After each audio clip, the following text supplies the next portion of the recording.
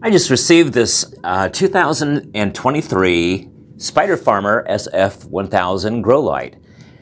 Let's take a quick look at it because they've really improved the product, and I'll show you the highlights. We'll look at the total watts that it uses, as well as some heat readings, and we'll take a look at what it can grow, as well as the PPFD maps and what you could expect to grow in terms of small plants and also big plants.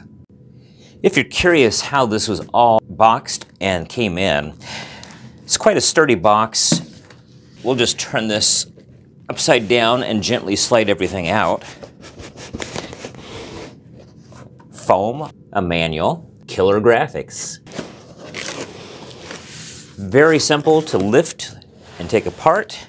There is a set of light hangers as well as a cord that looks like it's for daisy chaining, because you could actually connect up to 60 of these lights together. One of the things about the Spider Farmer SF1000 redesign is they've rearranged the diodes to give more even coverage.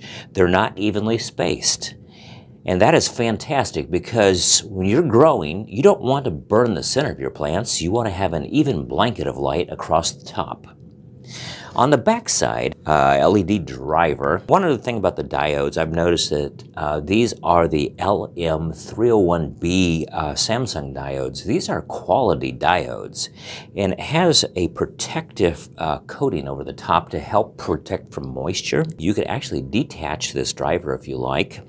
It would allow you to separate it from the board. This metal board is a heat sink, and that's why you don't need a fan, because the heat from the diodes, it's not great, but it dissipates across the top of this into your grow tent. The thing that I almost insist on anymore, all LED lights come with a dimmer knob. You could dial your light specifically for each plant type that you're growing, or you can use the lower settings for clones and seedlings, use a little higher setting for young plants that are in a vegetative stage, and a higher setting for plants that are in flower. The Spider Farmer SF1000 is a 100-watt grow light. Now, let me start out by saying that I have grown a lot of plants under 100-watt LED lights. They're very efficient. I've grown massive summer squashes, huge tomato plants, cucumbers, super hot peppers. So I'm very satisfied that in a 2-foot by 2-foot grow space, that this light is going to absolutely do wonderful for me. It's a combination of white, red, blue, and infrared. Now, it's at full strength right now, and full strength actually reads a little under 100 watts, 96.1. Now, I did let this light run for a while to warm up. Currently, this is 80%, and I'm getting 88.89 watts pulled at 80%. So let's take it down to 60%. It takes just a second or two for the wattage to stabilize. And at 60%, I'm pulling 57.89 watts. At 40%, I am pulling 37.37 watts. So let's take it down to 20% and see where that takes us. 21.29 watts at 20%. There is a setting on the dial for minimum, and minimum is right prior to turning the light completely off. It's actually 12.89 watts on minimum. Why all those settings? Plants, when you first start seeding plants, the seedlings to week 2 usually take about 150 to 250 PPFD. Week 2 to 4, about 300 to 375, week 4 to 5 up around 550 to 650, and then about week 6 onward through fruiting, flowering, you can go up higher.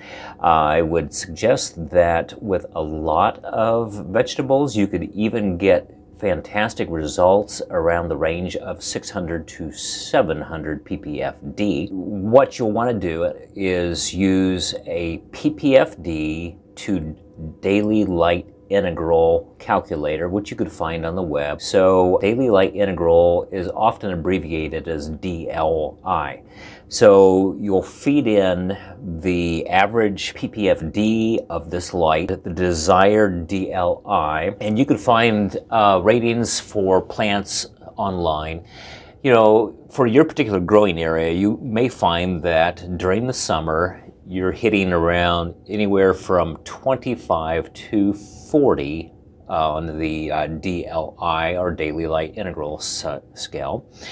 With this particular grow light at 12-inch hanging height, it averages about 517.6 PPFD, a little warmer in the center, 14 inches above the canopy. You're looking at 499.68 average PPFD, and it starts to get a little bit more even spread over a 2-foot by 2-foot area. 18 inches above the canopy, you're still getting 448.64 average PPFD, very evenly blanketed across the top. Now, based on my personal growing, I would probably run this at 14 inches above canopy. I'm getting about 101.7 Fahrenheit, and that's coming in at 111.4. That might be a reason for you to take the LED driver and detach it from the board, and maybe suspend it, hang it, or wall mount it, and that will help to reduce the heat a little bit if you're not looking for that type of heat.